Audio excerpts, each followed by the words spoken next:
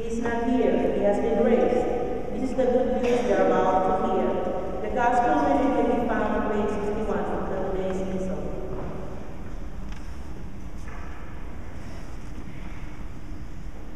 The Lord be with you.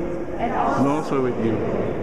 A reading from the Holy Gospel according to Matthew. God bless you, Lord.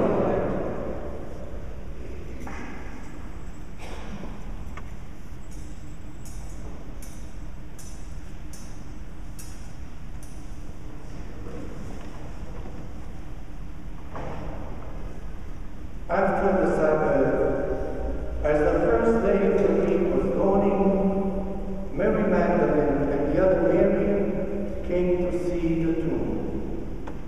And behold, there was a great earthquake, for an angel of the Lord descended from heaven, approached, rolled back the stone, and sat upon it. His appearance was like lightning, and his clothing was white as snow. The guards were shaken with fear of him and became like dead men. Then the angel said to the woman in reply, "Do not be afraid. I know that you are seeking Jesus, the crucified. He is not here, for he has been raised just as he said. Come and see the place where he lay. Then go quickly and tell his disciples, he has been raised from the dead, and he is going before you to Galilee. There you will see him. Behold, I have told you."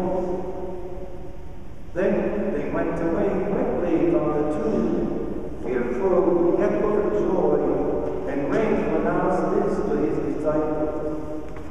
And behold, Jesus led them on their way and greeted them. They approached and raised his feet and did follow. Then Jesus said to them, "Do not be afraid. Go tell my brothers to go to Galilee, and there they will see me." My brothers and sisters, the gospel of the Lord. Praise to you, Lord Jesus Christ.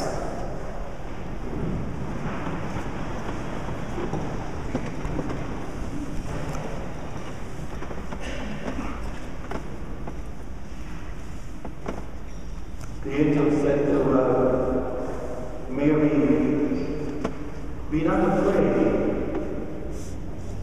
I know that you are seeking Jesus, the crucified. He is not here, for he has been raised just as he said." Aren't we sure that Jesus was raised from the dead? Or is this just a story that we were told many times? There are things in the gospel that make us, they should convince us that Jesus truly rose from the dead. Take for instance the fact that he appeared first to women. And the women are the witnesses of his resurrection to the apostles. Something unheard. In those days, women were not even accepted as witnesses in a court of law. Jesus tells the women to announce his resurrection to his disciples. Could his disciples just invent the story of his resurrection? It's almost impossible. They were so afraid that they locked themselves in a room for fear of the Jews. And certainly seeing Jesus dying on the cross for them was the end of everything. And if there were people surprised of Jesus' resurrection, they were the ones.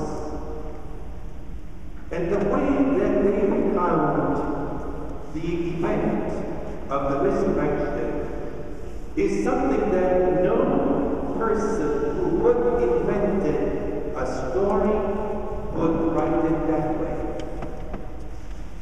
Think of this, for instance, of what Peter said. Peter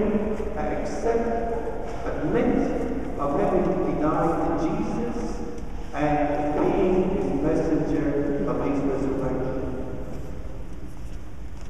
Jesus truly rose from the dead. And he is alive.